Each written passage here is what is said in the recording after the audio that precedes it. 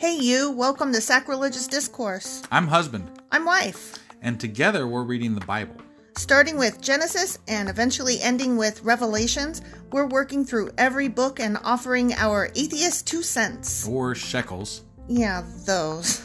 We're asking questions and pointing out all the nonsense. We aren't academics or scholars. Nope. In fact, when it comes to religion, we really don't know anything at all. What we've learned so far is that God's a dick. Oh, he really is, isn't he? If you're interested in how we reached this startling conclusion, maybe start from episode 1. Otherwise, jump in anywhere. It's all good. Yep.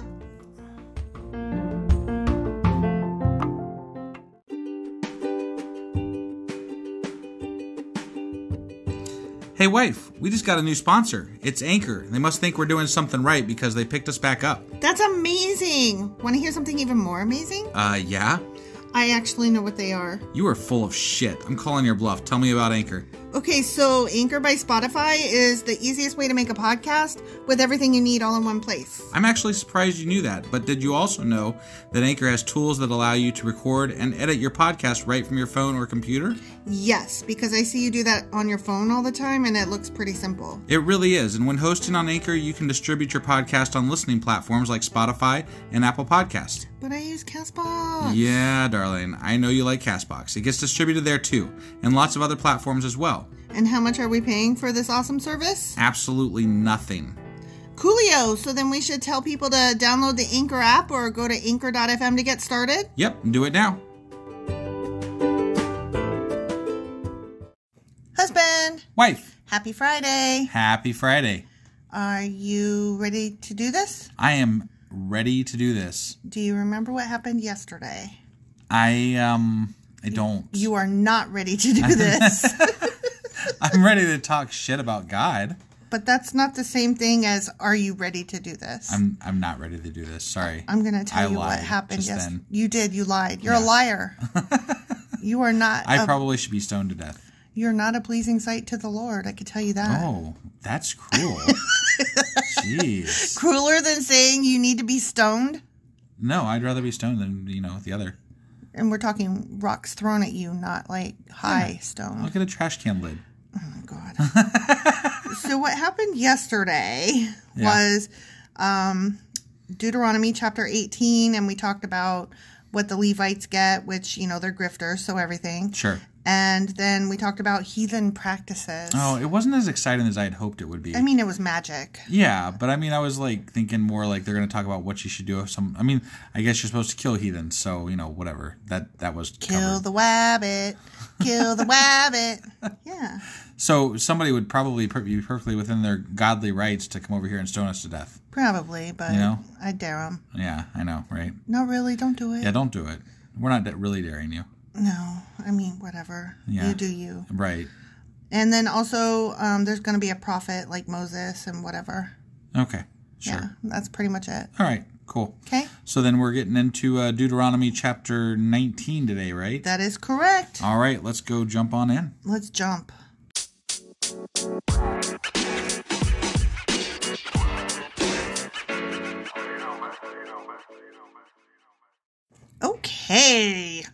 Okay. Deuteronomy chapter 19. Yep, that's the one. The Cities of Refuge.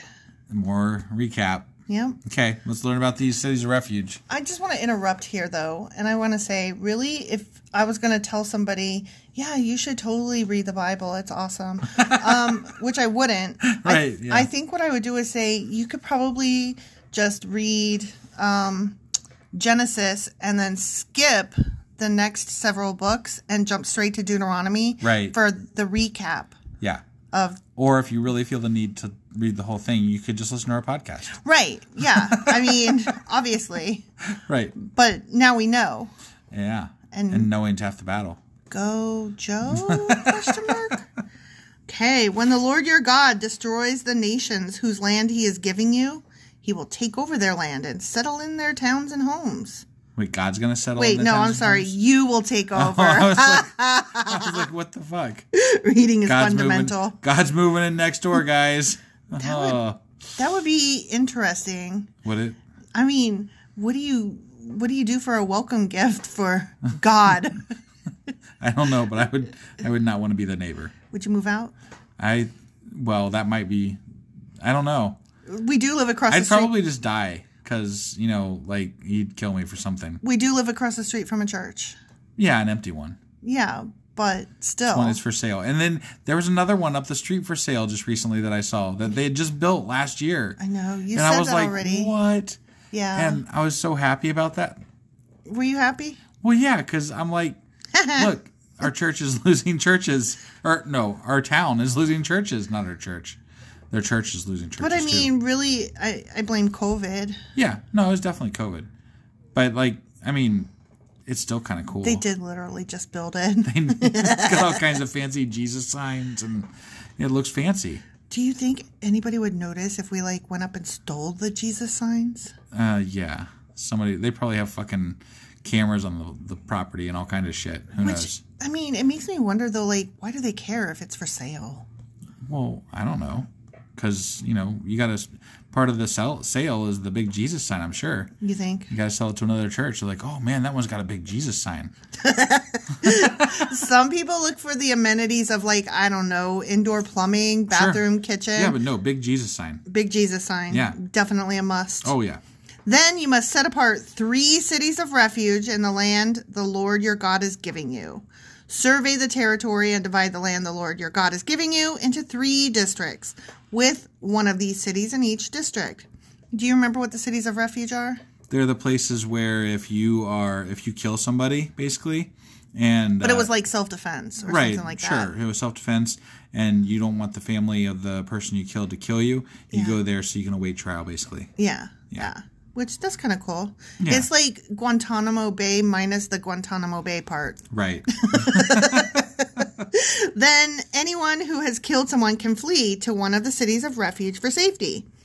If someone kills another person unintentionally, oh, look, I didn't even have to ask you if you remembered. They're going to tell us. Right. Without previous hostility, the slayer may flee. The slayer. the vampire slayer? Yeah, I don't know. May flee to any of these cities to live in safety. For example, suppose someone goes into the forest with a neighbor to cut wood, and suppose one of them swings an axe to chop down a tree, and the axe head flies off the handle, killing the other person. Or, like, let's say that you're, I don't know, a vice president or something, and you go out hunting and you accidentally shoot the president, like, you know. No, it was somebody who shot the vice president. Oh, what? Does the story matter? It wasn't. Yeah. Who shot whom? I forgot. It was some, like, person shot the vice president, Dick Cheney. Oh, I thought Dick Cheney shot somebody. No. Oh, okay. Well, Dick Cheney got shot. Oh, that's funny. In the ass. He's a dick. In such cases, the slayer may flee to one of the cities of refuge to live in safety. But do you really think it was an accident? I mean, that's what we don't know, right? That's why they got to have a trial. Do you remember the movie Vice? No. Oh my God, it was so good. Oh, yeah. That's the one with Dick Cheney. Yeah. Yeah. Okay, sorry. It made it look like it wasn't totally an accident. Well, yeah. But that was a dramatization, too. Obviously. So. But it, still begs the question, was it totally an accident? Right. I mean, it was a funny accident, I can tell you that much. Yeah. If the distance to the nearest city of refuge is too far, an enraged avenger might be able to chase down and kill the person who caused the death. Then the slayer would die unfairly since he had never shown hostility toward the person who died. I really find it cool that they are taking such measures to protect this accidental murderer. Right. Like, I didn't mean to murder. Like, murder implies malice. Like, sure. All I did was, buy a bad axe. Yeah. Not my fault. Right. I would sue the maker of the axe. Yeah, that might be a little hard back then.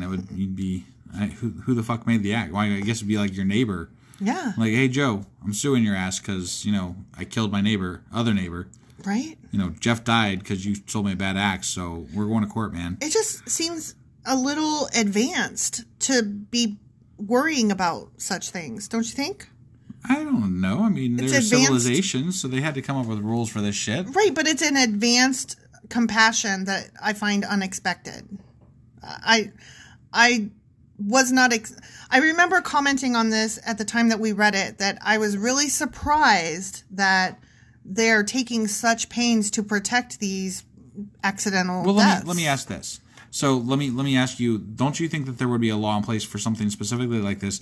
Let's just take an example. We're in the Bronze Age, right, with the Bible? Totally. Right. So let's say you got a bronze smelter guy that's making bronze tools, right? Mm-hmm. And he's got an apprentice there who's kind of like learning his way and everything. And then he's like sitting there hitting tools, and one shoots off and kills this other kid that's learning, right? Right. Well, obviously, that guy that's really important in the neighborhood is not going to take blame for it. It was an accidental killing. Sure. So they need a rule in order to protect people like that. I know. I find it surprising. That's all. Oh. Okay. I guess I don't find it surprising because money's always going to win out. And, like, if you have money to... Oh, you're saying it's less altruistic than what I'm granting here. Yeah, I'm saying it's to protect people of the community that... The high-standing people. Sure. Okay. If you're low-standing, they probably don't give a fuck. I'm so naive. And, like, it didn't even occur to me that it was literally just another loophole to protect high-standing people. Well, I mean, that's the way I would see it. That's because you're evil and I'm nice. Is? Okay. Yeah. Yeah. Okay. That is why I'm commanding you to set aside 3 cities of refuge. And if the Lord your God enlarges your territory as he swore to your ancestors and gives you all the land he promised them, you must designate 3 additional cities of refuge. Okay. Okay? Yeah. He said it a couple times now. Do that. Yeah. 3. 3. Fucking 3, okay? Yep. He will give you this land if you are careful to obey all the commands I have given you. If you always love the Lord your God and walk in his ways... That way, you will prevent the death of innocent people in the land the Lord your God is giving you as your special possession. But you can't walk like an Egyptian. You're stupid. How long were you sitting on that? For a while. I was waiting for you to get to a stopping point. You weren't even listening. No, I wasn't. I saw your face, and you were like, I have a saying. I want to say it. I have a funny. I want to say it. Yeah. Yeah. You get this just focused look. Yeah. And I can tell you're just like, Yeah, and then you just keep reading because you're like, no, fuck you. Because I'm in the middle of a fucking sentence. We're reading the Bible over here. Is that what we're doing? That is literally what we're doing. No, I know, but we're also commenting on it, and that's the fun shit. I know, but in the middle of a sentence. Oh, hell yeah, in the middle of a sentence. Oh my God. You will not be held responsible for the death of innocent people. Wait, for the death of innocent people. Okay? But suppose someone is hostile toward a neighbor and deliberately ambushes and murders them and then flees to one of the cities of refuge. Yeah, that's bad. In that case, the elders of the murderer's hometown must send agents to the city of refuge. Damn, they're going to send the FBI after that motherfucker. Right? To bring him back and hand him over to the dead person's avenger to be put to death. Oh. God damn, I want to be one of those agents. Right? Hand over your people. This guy killed maliciously. We're taking him back to be killed. I'm agent wife, and this is my partner, agent husband, and we're here to collect. Bad guys. Mm-hmm. Do not feel sorry for that murderer! Exclamation point. Yeah, don't feel sorry for him. Exclamation point. Yeah. Purge from Israel the guilt of murdering innocent people, then all will go well with you. Yeah. That clearly happened. Apparently. All went well. Yeah. When you arrive in the land the Lord your God is giving you as your special possession, you must never steal anyone's land by moving the boundary markers your ancestors set up to mark their property. Wait, what? Wait. Don't be moving your boundary markers. Don't move your boundary markers? Yeah, don't do it. You can't steal land by moving your boundary marker. That's hilarious. Yeah. That just reminds me of, like, all the people, like, in small town that fight over where the fucking fence line is. I know. And I'm like, yo, people trying to move those boundary markers all the fucking time. Right? Okay, that was the end of that section. All right, sorry. That just came out of nowhere, right? Like, we're the talking about, markers, we're talking about murderers and accidental murderers and bad murderers and hostile murderers and, don't move your land markers. Don't move the land marker. Oh, okay. Yeah. They're like, and don't chew popcorn loudly in a movie during the quiet part. Okay.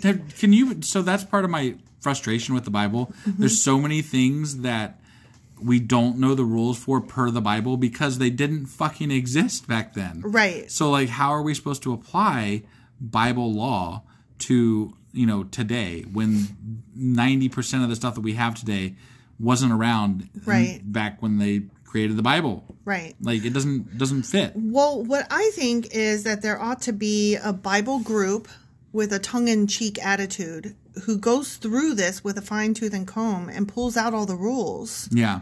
Like, you guys are fighting over boundary mark. Like, this could be like a reality TV show. Think how popular it would be. Right. You know? Like, okay, you guys are fighting over boundary markers and moving your boundary markers. And so we were wondering, do either of you go to church? So we could call it like Judge Judas or something. Judge Judas. Oh my God. That's hilarious. Like, you know, hit me up. That's my idea. That's a good idea for a show, I think. I think so too. Like Christian court, you know, Yeah. and they go and then there's judges who actually read the Bible, you know, and they're Right, like, I'm sorry, but you moved your boundary marker. So, you know, we can stone you or you can get your shit together and back down. Right. Yeah. You know, whichever. It's up to you. You get to choose. Yeah, this would have to be done like somewhere it'd have to be done on like an island or something. Yeah. Because if you actually had to stone somebody, I mean, you can't be like, you know. Like I said, it would be a tongue-in-cheek. Okay. But much like with a Judge Judy thing, you have to agree ahead of time to adhere to the decision. Right. And maybe they could have like styrofoam stones. Oh my God. Oh, this is all coming together. I am loving this. And like, you know, you have to be shunned. Yeah. You know, shun the non-believer. Yeah. Like, you moved your boundary marker. Right. Yeah. Oh, you went and got a tarot card reading done last weekend. Shun. Stone. Yeah. Okay, the law concerning witnesses. Oh, I'm very interested in this. Okay. Let me tell you what. I ain't going to witness nothing. Right. I didn't see a thing. Right. Ever. Okay. Okay? Okay. Because I know where this is going. Do you? Yeah. Okay. You got to go stand up and be the first one to stone somebody. And that's right. You got to witness against them. Right. I'm not doing it. Right. I'm not that interested. Yeah. Not that involved. You must not convict anyone of a crime on the testimony of only one witness. Yeah, not just Fair enough. Fair enough. Got to be at least two. Right. Yeah. 2 or 3 even. Yep. The facts of the case must be established by the testimony of 2 or 3 witnesses. See? Yep. If a malicious witness comes forward and accuses someone of a crime, then both the accuser and accused must appear before the Lord by coming to the priests and judges in office at that time. Okay. Okay? Yeah. You following me? I'm following you. Okay. Bring your witnesses. Bring your witnesses. Bring out your witnesses. The judges must investigate the case thoroughly. Again, using Facebook or whatever social media you are on. Some people use Twitter more than Facebook. Yep. Okay. If the accuser has brought false charges against his fellow Israelite, you must impose on the accuser the sentence he intended for the other person. Damn. Oh, burn! You wanted him dead? Bitch, you're dead. That sucks. Yeah, it kind of... You better make sure you're accusing correctly and have, like, your shit straight. Good, solid witnesses, and moreover, make sure that not only should you have receipts, you better make sure that they didn't manufacture any. Right? Like, Yeah. for real. Because just because you show up with all of the facts, all your ducks lined up in a row, all your witnesses, and you know you're if they paid for a better lawyer, then you're fucked. You're fucked. It doesn't fucking matter. Right? You know, the glove didn't fit or whatever. Yeah, exactly. In this way, you will purge such evil from among you. I call bullshit. Whatever. Then the rest of the people will hear about it and be afraid to do such an evil thing. I mean, Or be afraid to accuse of somebody of doing such an evil thing. Yeah, that's... Because, I mean, you know, just depends on who has the most money, I would imagine. Right, because wife has such a great, naive worldview.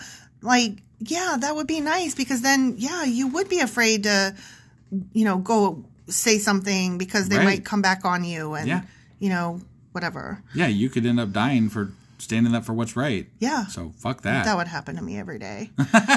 Actually, it only happened one day, but... Fuck off. You must show no pity for the guilty, ! Yeah, don't show any pity for them. No pity for the guilty. You'll probably die for that. Yeah. Probably. Whatever. Your rule should be life for life, eye for eye, tooth for tooth, hand for hand, foot for foot. The end. That's where they get that eye for an eye bullshit. Yeah, yeah. No pity for the guilty. No pity. None. 0. That is biblical. Yeah, and they are definitely always guilty if they get, you know, if they were proven guilty. Yeah, they're always guilty. There's no question. No question. Because the judges are always fair. Right, yeah, totally. And can't be bribed. We know that from all the people that have gotten off of death row by the skin of their teeth because, they were wrong. Judges were wrong? Or the DNA evidence. Right, yeah. That didn't exist in the time that they were jailed. Or all the people who put their kid in the wrong school district because they wanted a better life for their children, and so then they're in jail for 25 years. Right. Don't have pity for them. Yeah. Those evildoers. Yeah, because all witnesses are altruistic and all judges are also altruistic. They are fair. Yeah. They are always fair judges. Yeah. The people who are in jail for life for smoking weed, and now weed is legal. But that was totally fair. Totally fair. Absolutely fair. Yeah. No pity for people who smoked weed. Yeah, in no way whatsoever. Yeah. I don't, just so that we're clear, I'm being not just sarcastic. High sarcasm. Yeah, I'm beyond being sarcastic. I'm actually being cynical and shitty. Right, yeah. Spell it right out. Yeah, sure, why not? Okay. Well, is that it? That was Friday. The eye for eye, foot for a foot, Mouth for a mouth. Right. Eyeball for an eyeball. Yeah. Toe ear for an ear. Toe for a toe. Yeah. What if I want to trade a finger for a toe? You think that would be acceptable? I think you're stupid. Okay. All right, well, tomorrow we're doing our Q&A. Yeah. Not really sure what we're covering yet, but didn't have a lot of questions. Didn't have a ton of questions, so we'll see what we can come up with. Definitely. And we'll see you guys tomorrow. All right. Bye.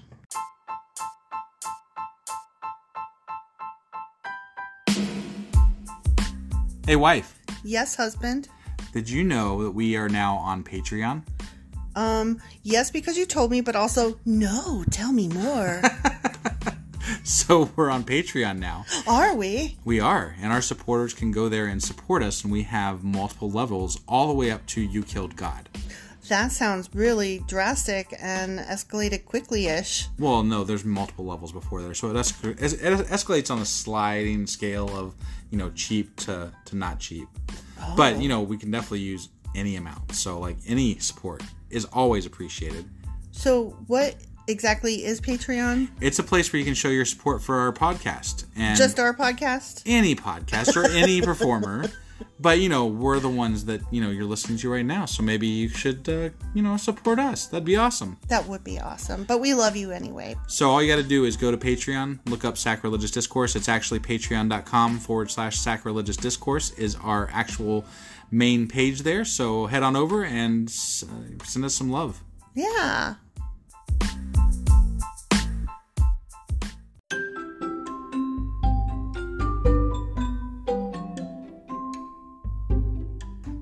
Husband, it's the end. It is indeed, wife. Tell the people where they can contact us. Well, they can get a hold of us via our email, which is sacrilegiousdiscourse@gmail.com. We have Twitter at sacrilegious_D. For D's nuts. Oh, why do you know? Why do you keep doing that? Ugh. All right, we have a Facebook page, an Instagram page, and a Pinterest page. But if you really want to get our attention, Twitter's where it's at. Twitter is where you're at. Yeah. And they should also review, like, and subscribe, yeah? Definitely. Apple Podcasts reviews help us out tremendously. And we also can use your support on Patreon, which is a great place to support us as well. That would be at patreon.com/Sacrilegious Discourse. Don't forget to say thanks. Thanks. Okay, bye. Bye.